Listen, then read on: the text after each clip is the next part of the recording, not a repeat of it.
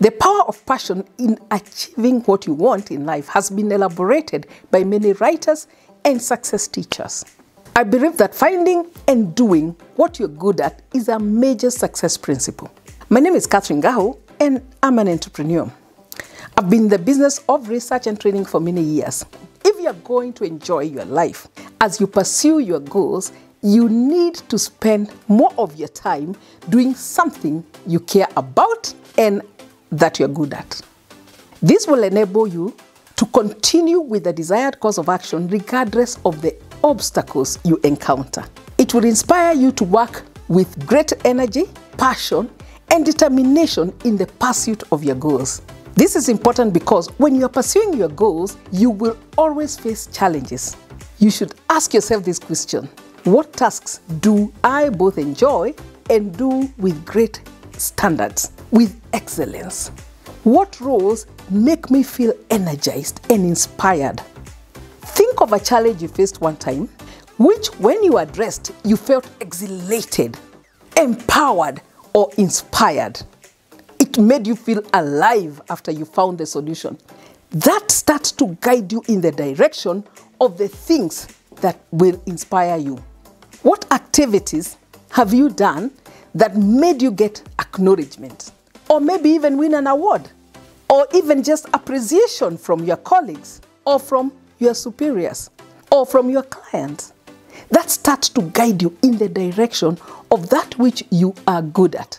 And it takes you to a place where if you were to invest more energy, more effort in building skills in this one area, it's going to give you the area that will enable you to perfect your gift to society. Think of tasks or activities that make you feel in control. When you feel in control, you feel good.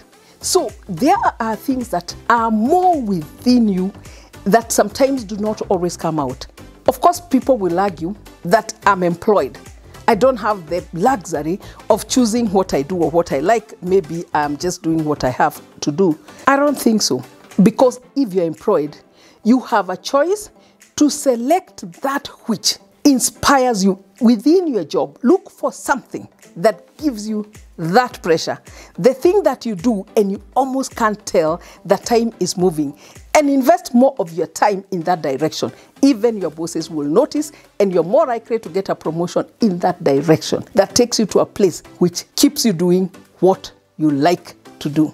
You know, at one time I saw this quotation that says that doing what you like is freedom, but liking what you do is happiness.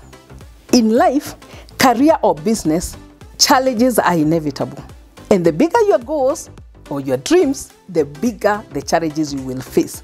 When you are working on something that you enjoy, now what will make the difference between whether you succeed or not is doing something that you're good at and that you enjoy doing. So no matter how things go, you will always be in your element. You are more likely to perform better in this than a role where you are making great efforts and where you don't feel your energy flowing in a natural way.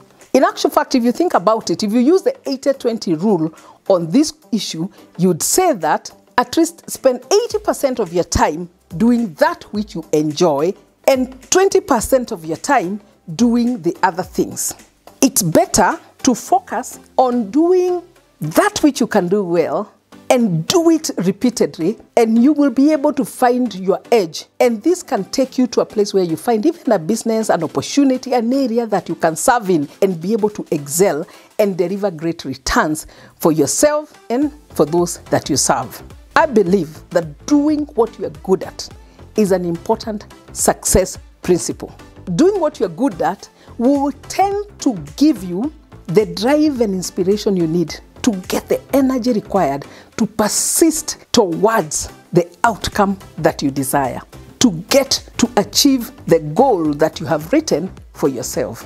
Now let's look at how you can make money from doing what you love. First, raise your standards.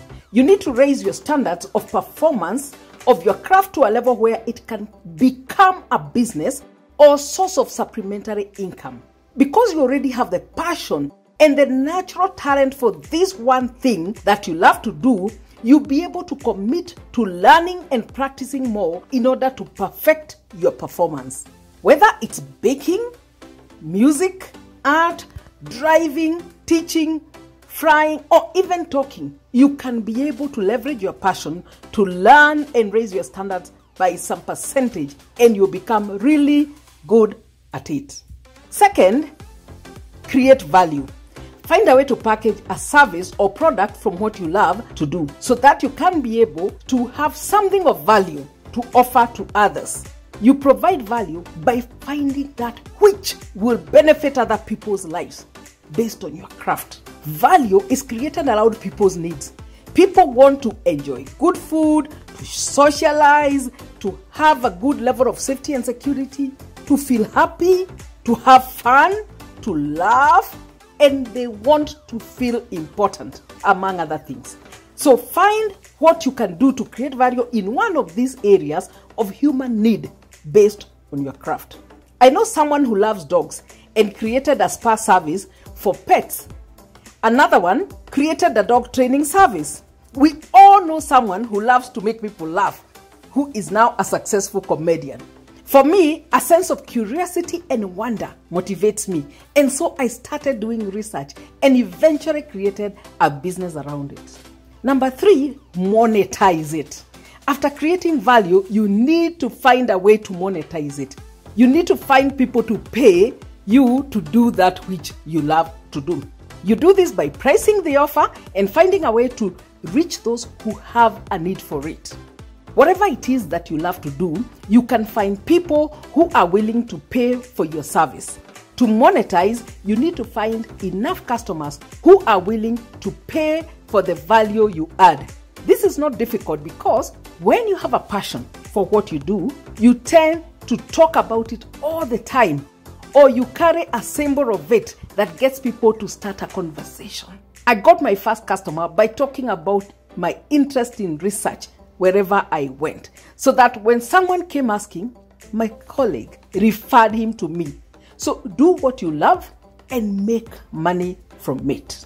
Before I close, I have a question for you. What action will you take to start to determine that which you're good at?